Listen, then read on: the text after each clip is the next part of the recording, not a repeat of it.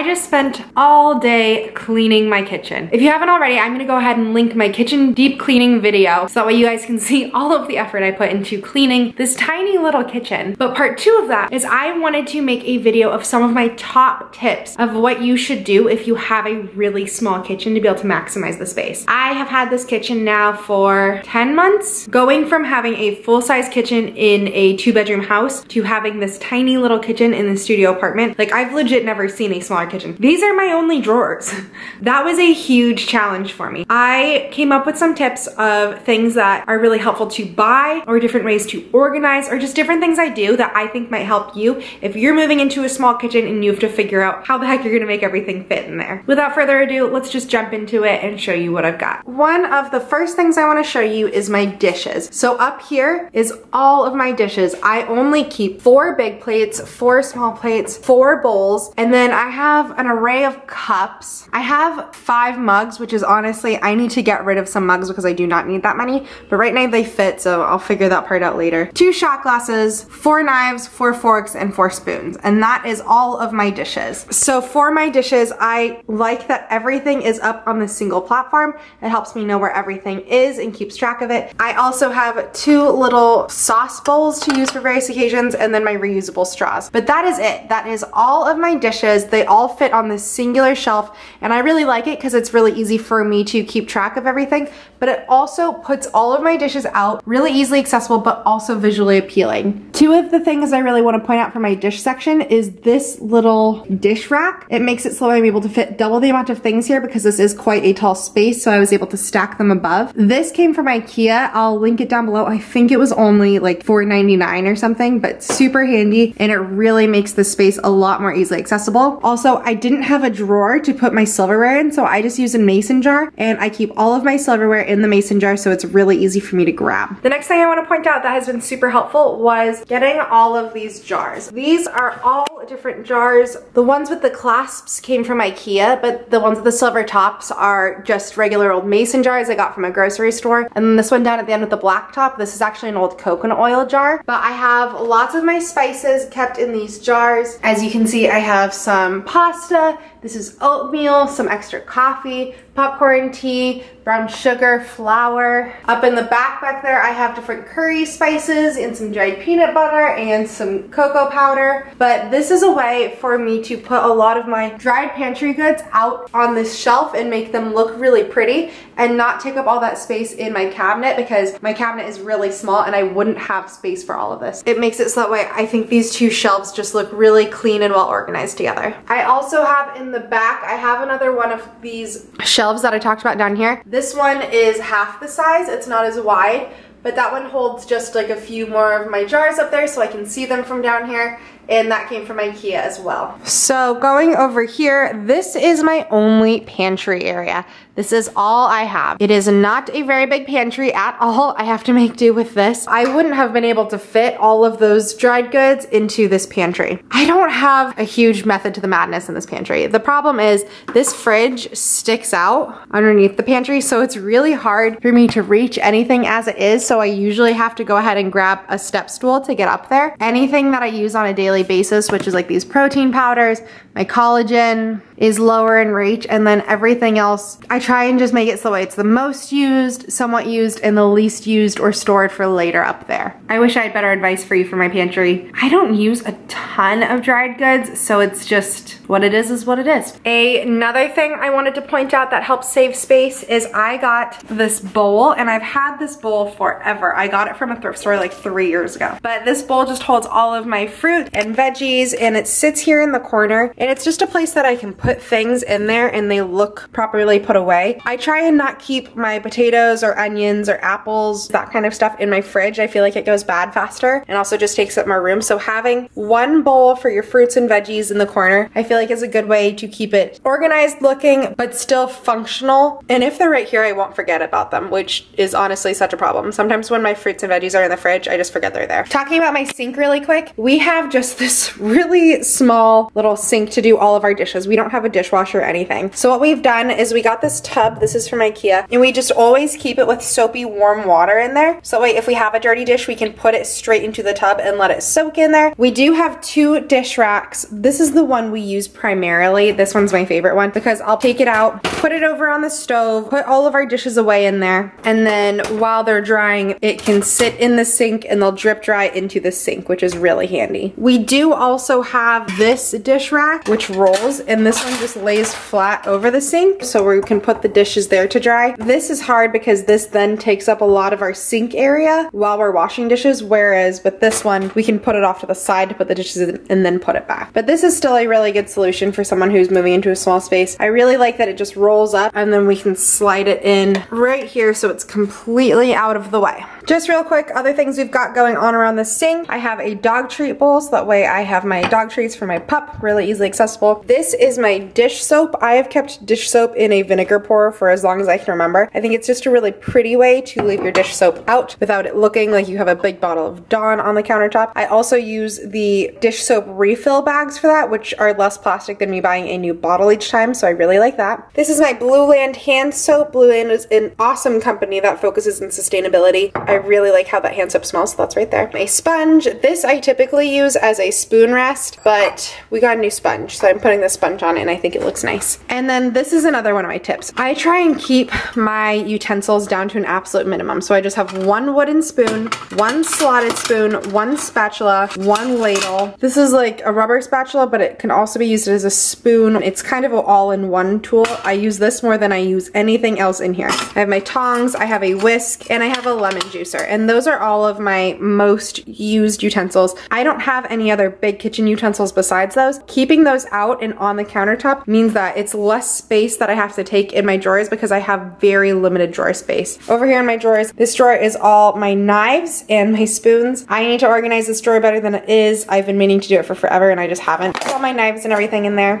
And then all my utensils are over there. So this is our little tiny oven, and it honestly works just fine for the 2 of us. I wouldn't need anything bigger, but the only issue is this drawer is not as wide as the actual oven is, so I cannot fit a baking sheet in there, which is really inconvenient. The solution I've come up with is the baking sheets just live in the oven, and I think some people do this like on the regular anyways, but now I don't really have a choice. But all I keep is a pizza pan and a cookie sheet, and those are my only 2 pans for the oven, and those just stay in there, and I pull them out when I'm gonna use them, put my food on them, put them back in, wash them, dry them, put them away, back in the oven. So they live in there all the time. I've been asked before to film how I organize my fridge, and that sounds like a great video, except I don't really have a method to this madness. So I'll explain to you what it's like currently, but honestly, things change. Here you go. On the top layer, I typically keep breakfasty items for some reason. So that typically means my eggs will be up here if I have a full carton. If I no longer have a full carton and I can fit them in the door, then I do put my eggs in the door. I also usually have egg whites, cream cheese for bagels or toast,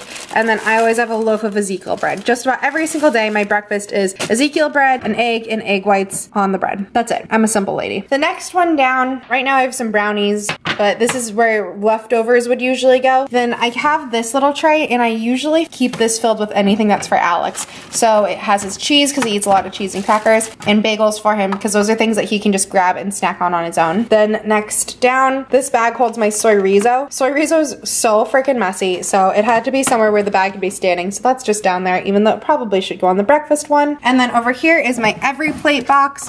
I love these. It's so convenient, and as much as I hate all the extra cardboard, being able to just take out the box or slide it in is so easy. Next one down, if I have loose veggies, they usually go in here. We're going out of town tomorrow, so I don't have really anything to show you, but typically loose veggies would be in there. Lettuce, spinach, different things like that. Right now we just have carrots. Then I have my oat milk because it's too tall for anywhere else. And Alex keeps this big jug of water. He just refills it every time, but he really likes cold water, and we don't have any way to get cold water, so that lives there. Then in the bottom drawer, this is where I keep my meats. These are the meat for my every plate, so I usually just toss these down to the bottom so that way they don't get on anything else. In the door, I have like an obscene amount of extra condiments from all my every plate boxes because I don't always use all the condiments that they give me, so those are up there. Butter on this one. Then here we have some salad dressings from Trader Joe's. So the balsamic vinegar one. Ooh, this one's so good. The soy ginger vinaigrette, highly recommend. This is also really good on chicken. Then we have some maple syrup down below. This is for me to make my own salad dressings. the jalapeno sauce from Trader Joe's, the barbecue sauce from Trader Joe's. Can you tell I'm a fan? Some sriracha, more barbecue sauce, soy sauce, and hot sauce. Then down on the very bottom, we just have some buffalo sauce, Zing Zang Bloody Mary mix. If you like Bloody Marys, this is the best Bloody Mary mix of all time. Just trust me on it. Trader Joe's spicy brown mustard. I love mustard more than anything. It is my favorite condiment. And then this second water jug because Alex drinks a ton of water. My freezer, however, is a mess. And right now it's just filled with a bunch of Snow Monkey frozen dessert that they sent me. That's a lost cause. We're just gonna close that one and pretend it's not in there. Look at how small this freezer is though. Literally smaller than a shoebox. It's crazy. I guess I'll talk about it because I'm just kind of on a roll, but in these drawers, I keep my measuring cups. This is from IKEA and it just perfectly fits above the drawer. Usually I have more stuff in here, but we have balsamic vinegar, some tahini spice. This I got recently. This holds my olive oil and then there's a pump in it so I can make my olive oil into a spray olive oil and I never have to continue buying the spray cans. I can just use this over and over. And then coconut oil. I use coconut oil both in cooking, a lot when I'm doing like different Asian dishes and whatnot, but I also use it as a moisturizer on my body. Almost every time I shower, I use coconut oil afterwards and it's the best. I love it so much. Then down in this bottom drawer, this is Alex's snack drawer. So this is just a bunch of like chips, crackers, protein bars. I try and stay out of there the best I can. I'm not perfect. And the last place that I have to show you is under the kitchen sink. So this one has always been kind of a challenge. I feel like it's just one of those places that gets messy really easily, but I cleaned it today, so now you can see it. I'm gonna grab a flashlight. Under the sink, first we have our trash bags right here. Then back there, that is where I keep lots of our random cleaning supplies, not like the bottles and stuff. This is where I keep like rags, extra filters for our Roomba, dusters, things like that. This bag up here is filled with random dog stuff, so I have like extra dog treats, Louie's leash in there. The bag that I put his food in when we travel, just random dog stuff like that. Back in the corner over there, there's another one of these bags, and it holds all of my reusable shopping bags, so I can just reach back there and grab them whenever I go out to go grocery shopping. And then down here, this is where I keep my multi-purpose cleaner, my window cleaner, and this is my refill for my dish soap, and then Louie's dog food right here. I wasn't gonna show this side of my kitchen because I was feeling lazy and because my lighting sucks. But stop being lazy 2020, I'll show you. So this piece is probably my most asked about piece. This is my rolling island cart. It has a lip over here so we can pull bar stools up to it, which is really nice. Then right here is a little spice rack area. This is a dish towel area. In my apartment tour, my trash can was here and everyone hates me for it because my dish towel touched it. I do not keep it there. I'm sorry it was there right then, but it actually lives over here. It's in the corner. It doesn't touch my paper towels, don't worry, but I keep that there and then I fold up my used cardboard boxes and put them there so that way I can take them down to recycling. And then over on this side, there's drawers and the cabinets and then the 3 shelves. These are my most everyday spices. I just have salt, pepper, like everyday seasoning. Then I use a lot of red chili peppers. The everything bagel seasoning, I use that just about every day.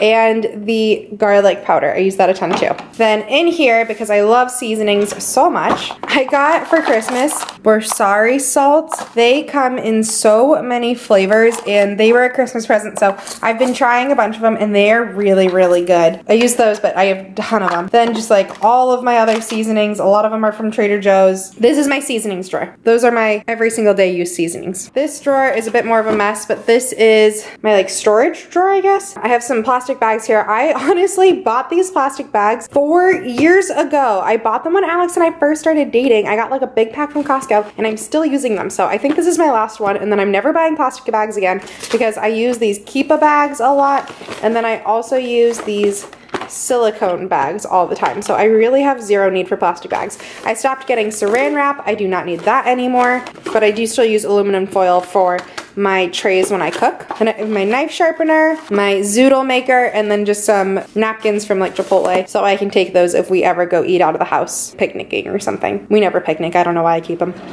Down here, I have our set of Pyrex bowls. If you don't have Pyrex bowls, you are missing out. These are the most handy things ever. I use them for everything. They come in so many different sizes. They can go in the oven, in the freezer. The little one is like a good size to take soup for lunch to work. The big one is massive. These were from my boyfriend's grandma. She gave them to us as a gift and they are so convenient. I use them all the time. Speaking of which, down on the bottom are my IKEA ones. These are in different sizes too. This is like a casserole dish, which I use all the time and it has has a lid so I can take it with me. Then there's 3 different sizes of these glass ones. One of them's holding the brownies in the fridge right now. Also again, freezer, oven, dishwasher, whatever. These can go in everything and I love them. These are my 2 most used containery items. And here I just have, this is my strainer. This is from IKEA. This is the best thing ever. I got this in my first studio and I love it. Then I have like a loaf pan and a muffin pan. And then these are candlesticks. I got them from Trader Joe's. They sell them for $2.99. We just have some candle holders and they're really pretty in there. So those live there. Over here, whew, I'm winded. All right, we have my NutriBullet. We have some random plastic Tupperware in the back and some meal prep containers. I don't use those that much, but they are there if I need them. I don't really need the space right now. But my NutriBullet and then my Instant Pot. I use this thing all the time. Rice, stews, hard-boiled eggs, you name it, the Instant Pot is used and I love it so much. Then lastly, over here, up top, this is all of our water bottles, our protein shakers, our thermoses, that kind of stuff. And then on the bottom, these are my pots that couldn't fit underneath the oven. Right now, underneath the oven, I just have 1 pot and then these are the only 2 pans that I own. And that's everything. I honestly didn't even know I had that much to explain about my tiny kitchen. I feel like this started off as a hacks and then just kind of went to a tour, but I hope you liked it anyways. I love cooking. I cook dinner for us literally every single night. It's my way of winding down. I love putting on a trashy reality TV show and just chopping and cooking and coming up with a new recipe. It's my favorites. So I love my kitchen. It works really well for me. If you have any questions about any of the products or anything, please comment down below. Everything I've showed you, I highly recommend it. I use them all every single day. If you liked this video and you like seeing kitchen content and organization, please give it a thumbs up. I just want to make content that you guys want to watch, so that means a lot to me. And if you haven't already, please hit the big red subscribe button. Your support really means so much, and when you support me, it means that I can get money so I can make food in my tiny kitchen. Thank you guys so much for the support. You have no idea how much it means. You guys are everything. Thank you so much for watching. I hope you liked this video. I'll see you next time.